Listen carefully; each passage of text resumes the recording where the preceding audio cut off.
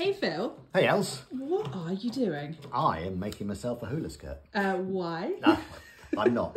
I'm just making something for Uncle Philip's #1 stop your chickens eating their eggs. And what is tip. Uncle Phil's #1 stop your chicks from eating their eggs?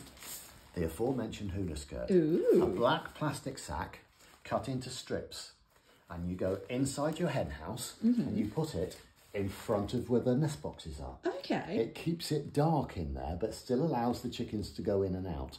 If the chickens can't see the eggs, because they'll always go somewhere dark and safe, if the chickens can't see the eggs, they won't eat the eggs. And I find this works a good 75–80% of the time. Well, it's better than nothing. It certainly is, and looks very stylish. Woo! Thanks, Phil. No worries.